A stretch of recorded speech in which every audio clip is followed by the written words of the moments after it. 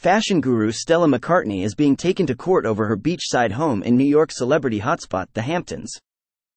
The daughter of Beatle Paul has enraged locals in the hamlet of Amagansett by refusing to dismantle a 30-feet-wide barrier with a 7-feet drop that has blocked a public access pathway to the beach beside the house for 5 years. It is part of a structure of giant sandbags stretching 230 feet in front of the $2.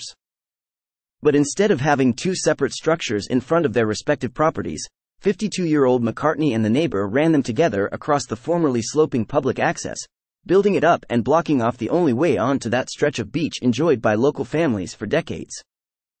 Furious locals are now suing to have the sandbags over the access removed. McCartney put up the sandbag wall with the neighbor after erosion claimed 40 feet of shoreline in a year, and they feared their home could be swallowed by the ocean. The designer and husband Elastigirl Willis bought the vacation home in 2016.